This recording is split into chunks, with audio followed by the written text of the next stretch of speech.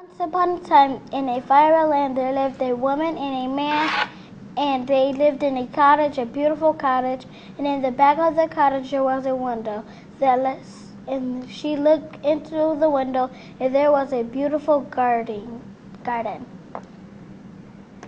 And she said, "I will die for that Rapunzel." So at night, when the man went over the wall and took some Rapunzel, he kept taking as much as he can, and he didn't want to be seen from the witch.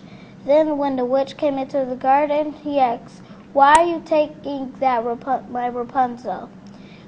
And he said, "Because my wife is having a baby, and she said she would die for the Rapunzel. So I came over the wall and took some of your Rapunzel."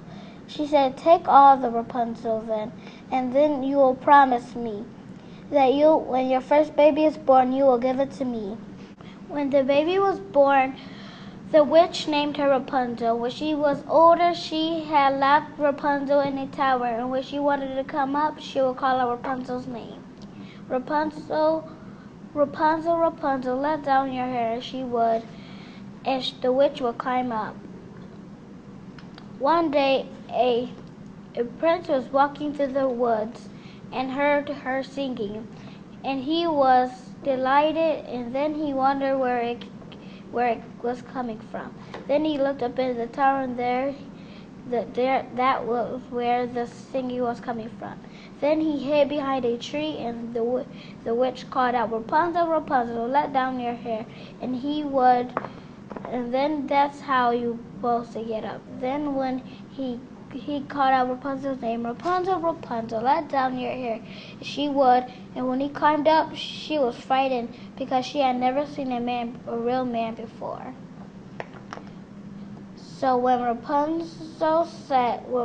when the witch had called for her name, "Rapunzel, Rapunzel, let down your hair," she would, and then when the witch had climbed up, she said, "Oh, why do the prince always climb up faster than you, and you always climb up slowly?" And so she took a sharp pair of scissors and she cut Rapunzel's hair. So when Rapunzel's hair had came off, the prince had came back, and he called out her name, "Rapunzel, Rapunzel, let down your hair."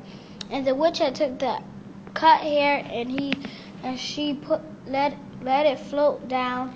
And then when the prince had climbed up, he saw the witch and her green dark eyes, and said, "The bird is no longer in this nest, and it's never going to be heard or seen again."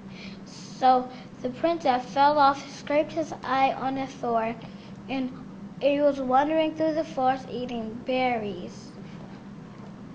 And the prince, and he heard her singing, and Rapunzel had found him, and they were married, and they lived happily ever after.